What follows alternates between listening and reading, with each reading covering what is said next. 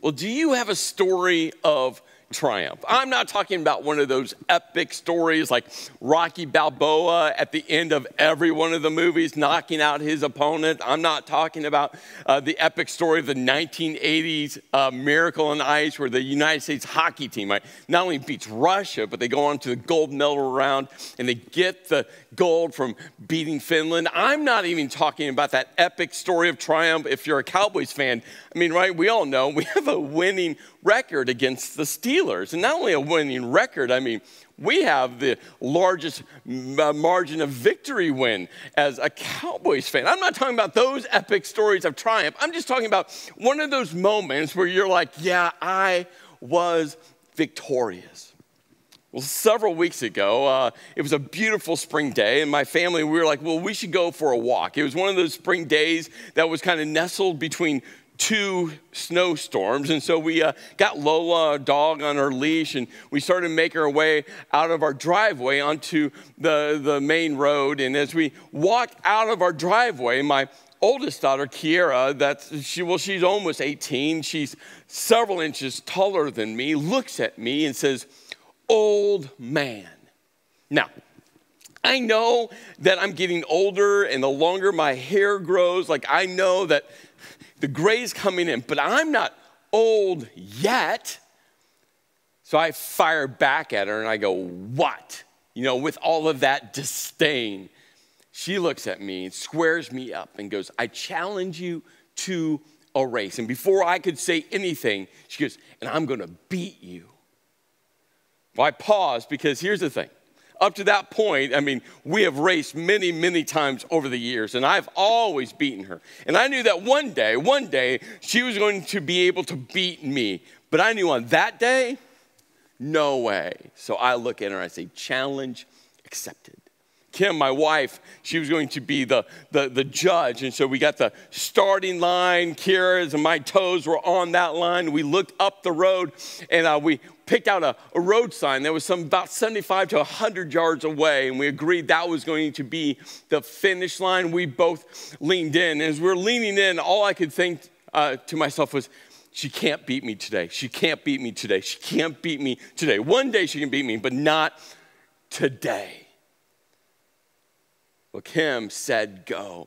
And for the first 20 yards, I mean, we were shoulder to shoulder. I mean, shoulder to shoulder. But here's what I knew. About yard 35, yard 40, the road really kicked incline. And I just knew that was my moment. Yeah, I might be some 30 years older than her, but that was my moment because I knew mentally when the road kicked, the elevation kicked, the incline kicked, like if I could break her there, I would win. So we hit that incline and I kicked it in with this old body. I mean, every one of my muscles screamed out for me to stop, but mentally I'm like, I have to win. And all of a sudden when that incline kicked in, I started to surge past her and I knew I had her. Crossed the finish line. And who won? This guy won. And I looked at her and I said, not today. I mean, do you have a story of triumph? You see, I think for all of us, we want to have moments, not just a race against one of your kids, but we want to live a life of triumph. And so we're kicking off this series titled Triumph, Within Your Reach. Because so many times, I mean, triumph, victory, the win is within our reach, but it feels so far away. And so we're going to be navigating through, following the life of one person that, lived a story of triumph. But here's the thing about his story. I think his story reflects so much like your and my story. Why? Because it's not one of those perfect, epic stories of triumph. It's a story that has twists and turns, ups and downs. And, the story of this one person, he didn't even see it within himself. But before we get to his story, we have to kind of lead into what was taking place that right before his story starts to emerge. So we got to go back a ways to, the story of Moses. Moses was called by God to lead his Israelites out of captivity in Egypt. And so Moses does that epic story. He leads them out, and then God forms a covenant between Moses, the Israelites, and himself. God said, hey, I'm all in. I'm going to do everything I've promised to do with you. I'm asking you to, well, have that equal commitment to me. Let's keep the covenant together. Well, Moses and the Israelites, I mean, some moments they kept that covenant. Many times they didn't. You can read about the story of Moses and the Israelites during this period in the ancient Jewish text. We call it the Old Testament. In the books of Exodus, Leviticus, Numbers, and Deuteronomy. It's all about this time period. And right at the very end of the book of Deuteronomy, Moses' life is coming to an end. And Moses hands a leadership baton off to a guy named Joshua. And we actually have an entire book of our Old Testament titled Joshua, and that story is about this baton of leadership being passed off between Moses and Joshua, God coming to Joshua and say, hey, Joshua, you are the person to lead my people, the Israelites, into the promised land. But remember, Joshua, keep my covenant. God says, hey, I'm all in. I'm never going to break the covenant. Don't break the covenant with me. And one of the things that God said to Joshua was to, when you go into the promised land, you got to drive out all the Canaanites. And why is this? And this is so important. Because the Canaanites worshiped vile, morally corrupt, pagan religious practices following Baal and Asherah. I mean, we're talking complete moral debauchery. Child sacrifice was part of this. And what God knew is if Joshua and the Israelites didn't drive the Canaanites out of the promised land, they would start following these pagan religious belief systems. And that they would turn from God, they would break the covenant and start following them. Well, Joshua kind of drove out the Canaanites, but he didn't drive all of them out. And guess what happened? The Israelites broke their covenant with God and started to worship Baal and Asherah. And all of this leads into this kind of next season for the Israelites. And this is recorded in this book called Judges. So Joshua's life's coming to an end, and God knows he needs someone to help lead his people. And so he ushers in a whole list of these judges. Now, this word judge now, like when we think of like the Supreme Court justice or maybe your local municipality judge, but that's not this type of judge. Right? Thousands of years ago, this judge was some type of like tribal chieftain military warrior. Think about these judges like a combination of William Wallace, Mel Gibson in Braveheart, and Katniss Everdeen in The Hunger Games, and of course, the ultimate fighter, the ultimate warrior, right? Chuck Norris. So these judges was a combination of these three. So when you think about judges, this is the image that you should be thinking about. And so chapter 1 of this book called Judges is all about Joshua not doing what God has told him to do, is drive out all the Canaanites from the promised land. Chapter 1 was all about the Israelites following in this pagan religious worship that included just complete moral depravity and child sacrifice. And then chapter 2, well, the author kind of pulls out and says, hey, the rest of the storyline is going to follow a cycle. And I just wanted you to know what the cycle is so you will understand the rest of this book, this storyline called Judges. And this is what the cycle is. Israel would sin. They would do evil in the eyes of God. They would break the covenant with God. And because they would do that, God would send in foreign oppressors, foreign military, foreign nations to come in because God ultimately wants Israel to keep their covenant with him. God wants a relationship with him.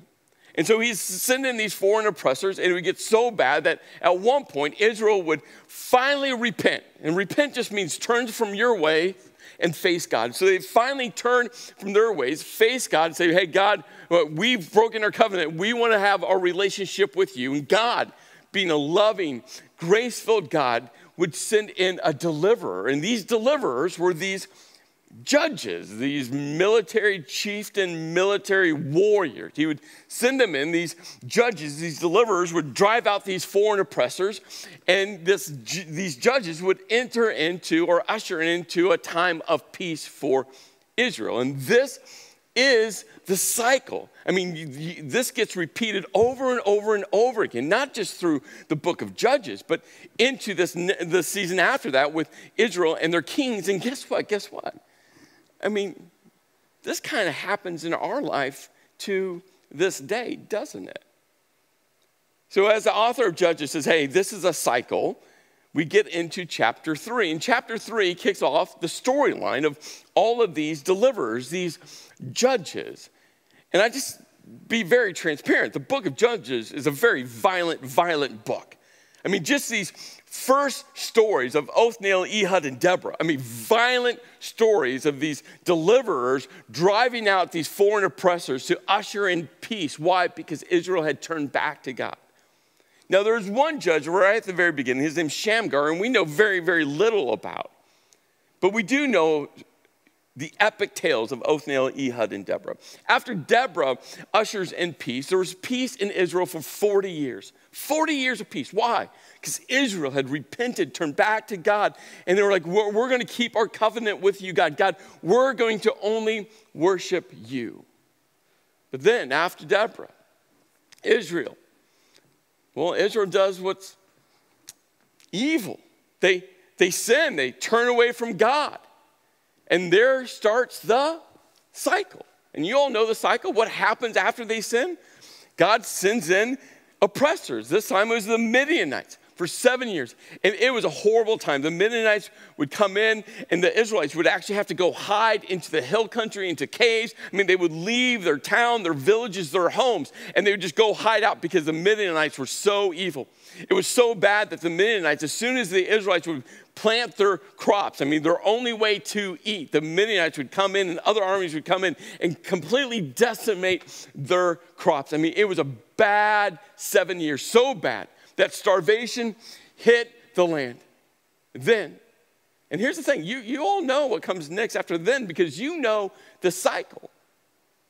But before we get to that step of the cycle, here's what we have to understand, that our actions have consequences. And those consequences reflect our actions. So many times, we think consequences are always bad.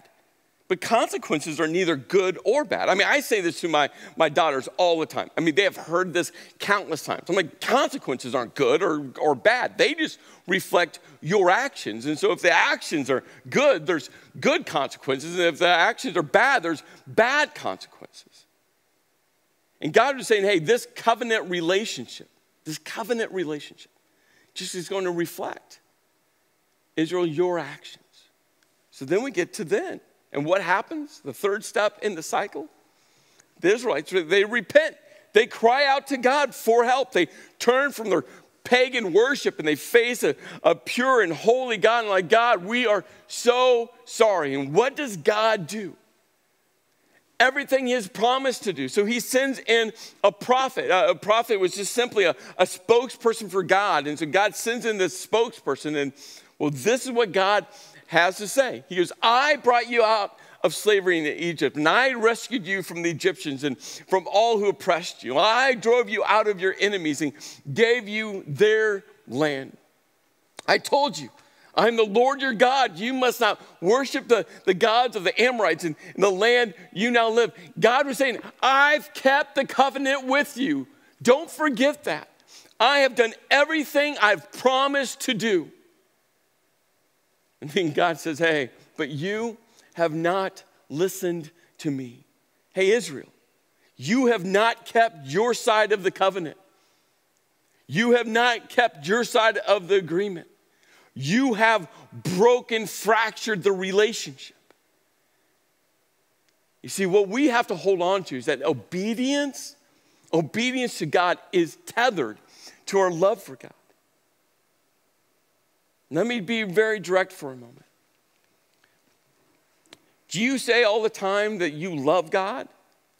Do you say all the time that you love Jesus? But are you obedient to God? Are you obedient to Jesus? And I'm not talking about perfection. No. I'm talking about the pursuit. None of us are perfect. But is your pursuit to obey God? Is your pursuit to live a life that reflects Jesus? You see, to truly love God, to truly love Jesus, your pursuit must to obey as well. Those two things are tethered together. And then God sends in an angel, which is really just God's presence. And he goes and he finds Gideon. And Gideon was threshing wheat at the bottom of the winepress to hide the grain from the Midianites. And in moments like this in the Bible, it's so easy just to glance over, to move through, just to think that this is just kind of a transitional statement. But this is so telling. Gideon sitting there, hiding from the Midianites, scared. He's not some mighty warrior. No. He's in hiding, hoping that they won't find him. And not only is he in hiding, hoping they won't find him, he's by himself threshing wheat, which this, again, for us, thousands of years later, doesn't mean much. But the significance of this was Gideon wasn't part of some great business family empire where they had servants to do this task. No. Gideon was doing it by himself. And it was a small enough amount of wheat that he only could do it. I mean, he's living in poverty and hiding out. This is where we find this mighty deliverer, this judge. But the angel, God, comes up to Gideon. And you know what name God gives for Gideon? This is great. He goes, mighty hero. Mighty hero. Yep, the same guy who's hiding out, threshing wheat by himself. Mighty hero. And Gideon doesn't even pay attention to this title, to this name. Gideon just fires back and says, sir, if the Lord is with us, why has all of this happened to us? And where are all the miracles our ancestors told us about? Didn't they say the Lord brought us up out of Egypt, but now the Lord has abandoned us and has handed us over to the Midianites? I mean, Gideon is firing back at God, saying, hey, God, where are you? Why have you abandoned us? Why have you allowed all this to happen? And how do you think God replies? I mean, Gideon fired off at God, but God ignores him. Doesn't respond to all of his accusations. God just says, go with the strength you have and rescue Israel from the Midianites. I mean, Gideon just fires off at God. And God just doesn't respond to him. You see, here's the truth. God's response might be a non-response. But that non-response might actually lead to his response. I mean, are you sitting there right now thinking to yourself, well, God, where are you? Why aren't you responding to me? Are you thinking to yourself, hey, I've said all of this stuff to God. I've prayed to God. I've been honest to God. I've opened my heart to God, and he's not responding. Just maybe, God's non-response will actually lead to his response. Because so many times we think God owes us a response. God doesn't. What God wants from us is us to obey, for us to follow, for us to keep our eyes locked on him, because God knows what's best for us. And then God looks at Gideon and says, I'm sending you, Gideon. I'm sending you. But Gideon's still in this bad place. And he's like, seriously, God, you're sending me? But me?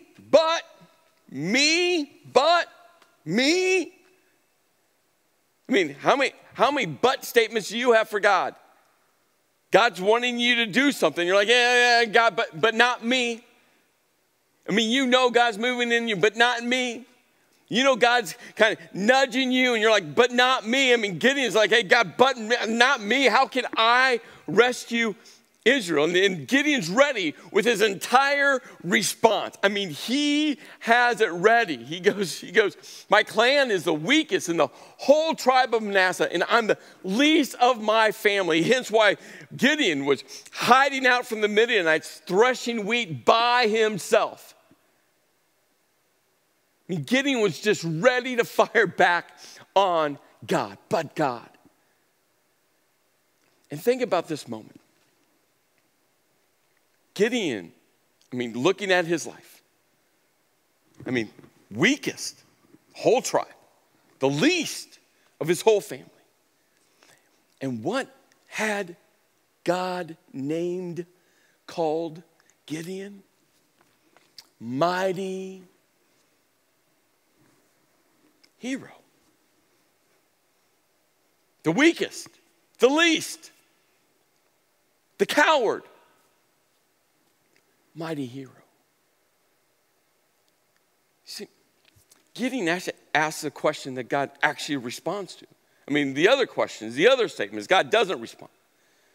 But when Gideon asks the question, how can I rescue Israel? Do you know how God responded to Gideon? He actually responded this time. He says, I will be with you. See, that's the game changer. Gideon, the judge, the deliverer, was a coward. But God's presence, when God is with you, God called him mighty hero. Not because Gideon was a mighty hero, not because Gideon came from a family of mighty heroes. No, because God was with him. Let me ask you this question. What name is God calling you?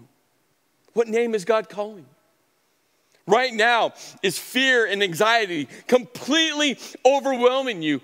God is calling you courageous. Are you being attacked on every side? God is calling you victorious. Why? Because he's with you. Is addiction just haunting you? God is calling you overcomer. Were you raised in a family where dad wasn't present, mom wasn't present, you had no love from your parents? God is calling you son, and God is calling you daughter. Why? Because God is with you. Are you all alone? God is calling you friend. Why? Because God is with you. Do you feel completely unwanted? God is calling you chosen. Do you find yourself just feeling unworthy, that you're not good enough? God is calling you masterpiece. Is your past trying to hold you back? God is calling you free. Is your sin shaming you? God is calling you redeemed. And is Jesus the subject of your life? God is calling you brand new, that you're a new creation. Why? Because God is with you. What name? What name is God calling you? And you've got to hold on to that. It's not because of anything about you. You don't have to see it in you. Because God is with you.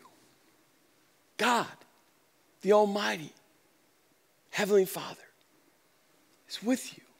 And when God is with you, the name he calls you is who you are. So, maybe right now, in this season of life, you can't see how God sees you. You don't feel how God feels about you. You wake up and go to bed at night and you just think that you're not, and you fill in the blank. But what you have to hold on to, it's the same thing that Gideon had to hold on to. That when God is with you, who can be against you? When God is with you, it's a game changer. It's game changer. It's a game changer. What name? What name? What name is God calling you? Let's pray. Lord, I'm thankful that you see in us things that we don't see within us. God, I'm so thankful that you call out names to us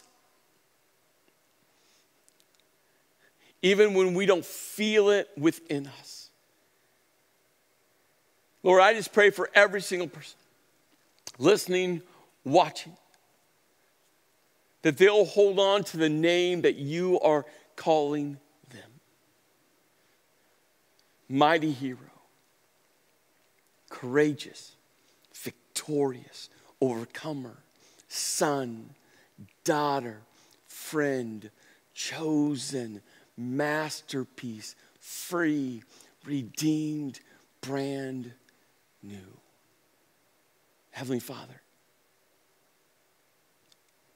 thank you for walking with us and being for us and seeing in us things that we can't even see within ourselves. In your name we pray. Amen.